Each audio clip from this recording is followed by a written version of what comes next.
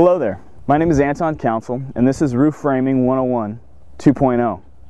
Now again, we are going to unlock even more of the secrets of complex roof cutting. Now we're going to teach you how to build a full hip roof that has more than one roof pitch involved, which is going to cause all of the hips and valleys to no longer run at a 45-degree angle. We're also going to show you how we are going to offset each of the hips and valleys from the corners of the wall, and to change the heel heights from one pitch to another by adding extra plates. So all to make it possible so we can have the same parallel overhang around the entire building. We're also going to show you how to figure out our rafter spans and rafter lengths when we have multiple plate heights. And most importantly, we are going to show you some basic trigonometry and not rely on the functions of the construction master to figure out this roof. So you won't be as limited and nothing can hold us back to calc it before we cut it.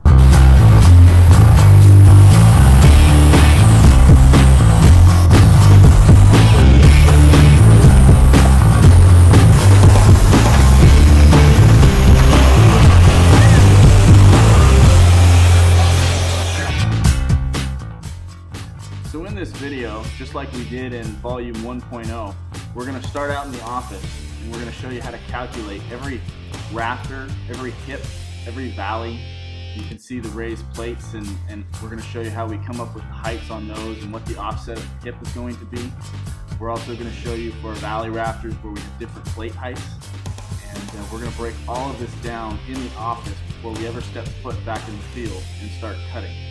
And as you can see, there's also multiple plate heights front there that are a 2-foot height difference. We're going to show you how to calculate those. We're also going to show you how to change all of your cheek cuts for your hips and your valleys. You can see the diagram here is a broken hip and a valley coming together. We're going to show you how to calculate those and using the diagrams that we've made for the video. And this way we can calc all of this and cut it before we ever start assembling the roof as well. So when we get done in the office, you're going to see that our plan board will look like this with all the different rafter lengths and hips and everything marked out and ready to go.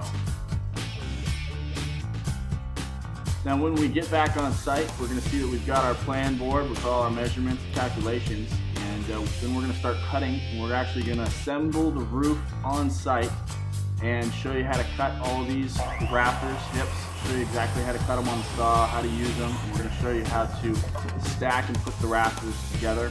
There'll be a few more bevels and hip backing bevels that we'll show you how to calculate in the field as well, even though we've already gone over it in the office.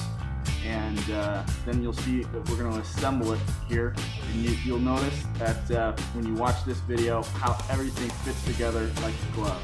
Even though there's multiple plate heights and the hip has to offset off the corner, when you know math and you know trigonometry and you use and retain the principles that we teach in this video, you'll be able to cut any roof on the ground and calculate it beforehand, and it will fit together like it was meant to be.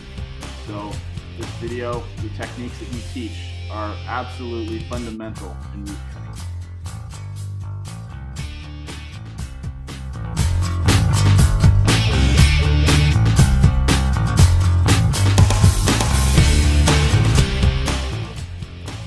So don't hesitate or wait to get your copy of Roof Framing 101 Volume 2.0 today, because the techniques that we teach in this video for bastard or regular hip roofs, there's no video like it out there that teaches the techniques and shows you how to break the math down to figure out these types of roofs.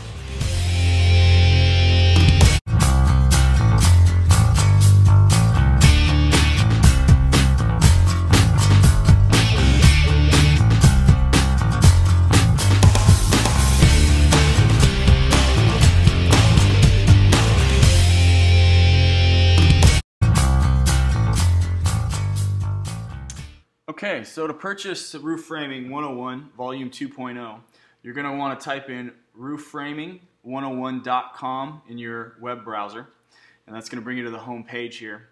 And then you can see across the top we have tabs here, and we've got DVDs, and if you scroll down to 2.0, that'll take you to the sales page here, and you can see there's a video to watch, introductory video.